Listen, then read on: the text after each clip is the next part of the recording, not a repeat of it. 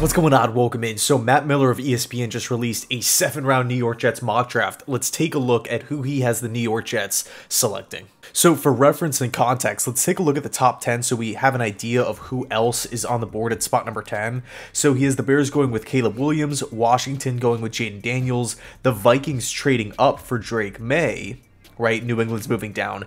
Denver moving up to spot number 4 with Arizona to draft J.J. McCarthy. So 4 straight quarterbacks, to start this draft off. Marvin Harrison to the Chargers at 5. Malik Neighbors to the Giants at 6. Joe Alt to the Titans at 7. Dallas Turner to the Falcons at 8. Rome Odunze to the Bears at 9. And then with the 10th overall pick, he has the Jets going with Brock Bowers. I feel like this is a pretty common draft selection here, right? We're seeing this time and time again in these different mock drafts, right? With the Jets signing Mike Williams, Tyron Smith, Morgan Moses, and also too with the pre-draft, or not pre-draft, but the War Room video by Joe Douglas. I mean, the Jets just put it out last offseason. He was considering taking Michael Mayer at spot number 15. You compare the two tight end prospects. Brock Bowers is a much better tight end prospect than Michael Mayer was at the time. And as we all know, Mayer ended up going in round 2. But the point is, Douglas, with Uzama on the roster, with Ruckert and Conklin a year younger, he was still considering a tight end at 15 when it wasn't really the biggest need.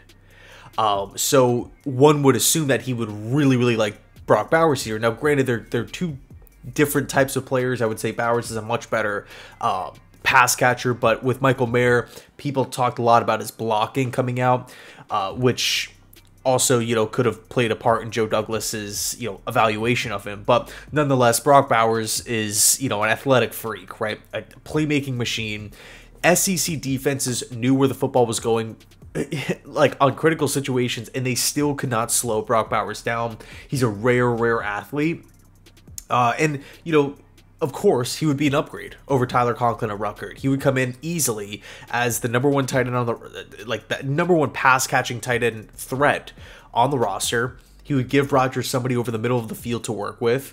He would give this Jets offense another dynamic, some more flexibility again over the middle of the field here. We still haven't addressed slot wide receiver, which I think is pretty interesting. Are they going to give that job to Xavier Gibson? Are they going to try to sign Tyler Boyd still? We'll see how it plays out. But with Brock Bowers here at spot number 10, the Jets are a much better football team with Bowers than without. Now, if you flip it and look at who else is on the board, Fashanu is still here, right? I think Fashanu makes a ton of sense for the Jets at spot number 10, even after the signing of Tyron Smith, right? The one knock that people have on Fashanu is that he might need some time on the bench in that first year. Well, with Tyron Smith, the Jets only signed him to a 1-year contract. What is he, 32, 33 years old, somewhere in that range? He's not the long-term answer there. And Tyron Smith also gets hurt a lot.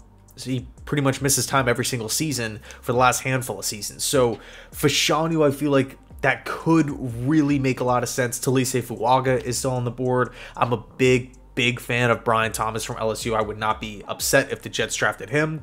And then also, we have the whole argument about trading back too. But I feel like with the 4 quarterbacks off the board and 2 teams trading up to the top 10, really the top 5, to go land their guys, I feel like a trade up for 10 might be a little hard to kind of project, right? If 4 quarterbacks are gone and we've already seen 2 within the top 10. So anyway, Brock Bowers to the Jets at 10. Okay, so moving on to pick number 72 overall, 3rd round here. He has the New York Jets going with Cameron Kitchens, safety from Miami. I freaking love this pick. I love Cam Kitchens. I think he's actually going to be going in round 2. In my opinion, he's the 2nd best safety in this class, right behind Tyler Nubin. But man, Kitchens, to me, is one of these balanced safeties. He's a ball hawking playmaker in the deep parts of the field, but he can also come up and help against the run. Cam Kitchens plays fearless. He's aggressive. And we look at safety right now for the Jets. Tony Adams, young player that the Jets really love. I mean, anytime that you hear Ulbrich or Saleh talk about him, they just go on and on about how good he is. They lost Jordan Whitehead. Ashton Davis is still a free agent. They brought back Chuck Clark, but he is coming off an ACL. We need a third safety, right? We need a third safety. But in my opinion, I think if the Jets were to draft Cameron Kitchens here in round 3, he would start. In my opinion, he's an upgrade. So again, I love this pick. I think he was one of the mainstays on the Hurricanes defense. He was somebody that a lot of coaches relied on to make plays, you know, to have that range in the deep parts of the field.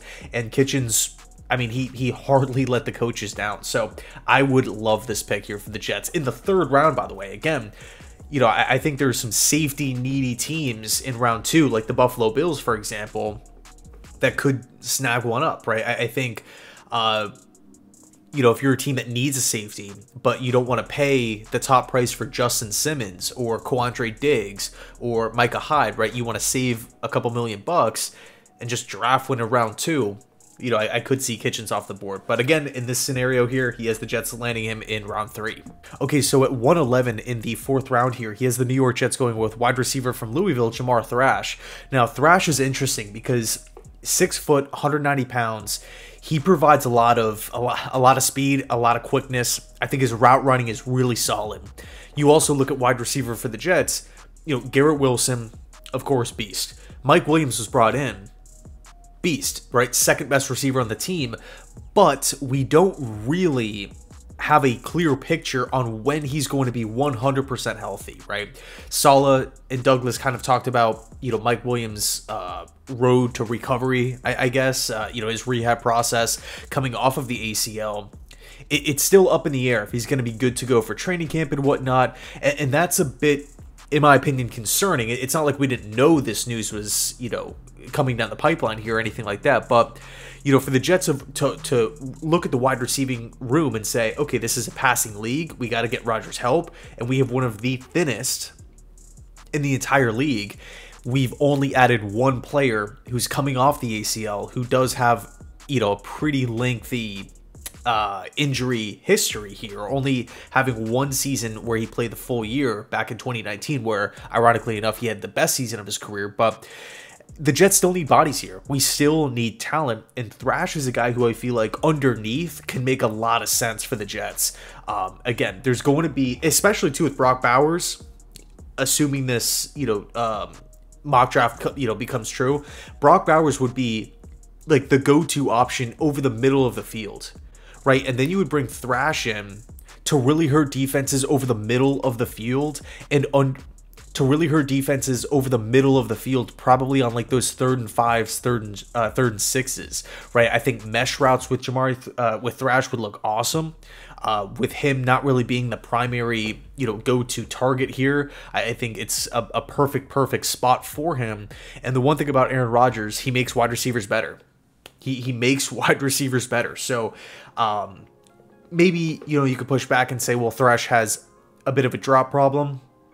Fair, but I think, you know, we are in the 4th round here. We're not drafting in the top 15. So, you know, every prospect is going to have a couple weaknesses here and there. Okay, let's go with the next pick here in the 4th round. Miller has the Jets going with Garrett Greenfield, tackle from South Dakota State. Now, what's really interesting is, you know, crazy enough, the Jets actually have 2 coaches, one of which is Tony Dews, at the South Dakota State Pro Day today, right? And I'm filming this on March 27th. To specifically watch Greenfield. Now, Greenfield, 6'7", 310, 315 pounds, super athletic tackle. One of the more athletic tackles in this class. Solid pass protector. Some questions potentially in the running game here, but this to me kind of seems like a Joe Douglas type of pick. A 6th-year senior, he's a 2-time captain.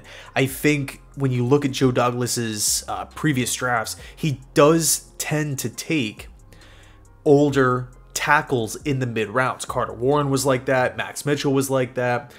Back in his first draft, he picked up Cam Clark. This to me definitely feels like a Joe Douglas pick. And also the biggest, I would say, maybe knock on Greenfield is strength and technique. And 2 of those things, right, those 2 weaknesses could literally be solved with time on the bench. Practice, preseason, training camp. All of that stuff, right? If Greenfield has a year on the bench, man, like, and you're talking about him potentially, winning a tackle job in 2025. I mean, and he's developing at a nice clip, and throughout the course of his rookie year, 2024. I really think this could be a nice selection here for the Jets. Okay, next up here, pick 185 in round 6. He has the Jets going with Tanner McLaughlin, tight end from Arizona.